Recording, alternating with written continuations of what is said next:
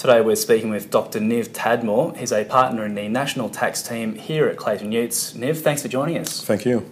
Niv, the government expects to reap some $1 billion in extra tax revenue by introducing new laws to help prevent tax avoidance.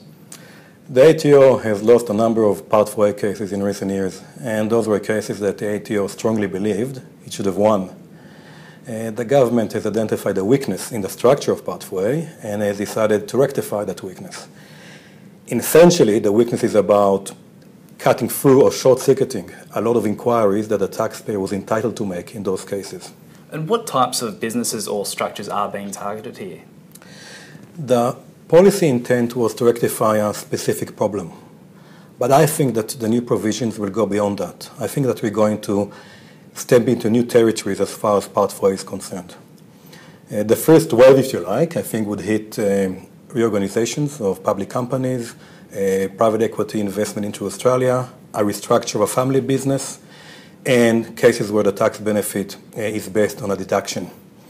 The second wave, we'll have to wait and see how the ATO is going to deal with those provisions and how the courts are going to interpret the new law. And just finally, when do these provisions take effect?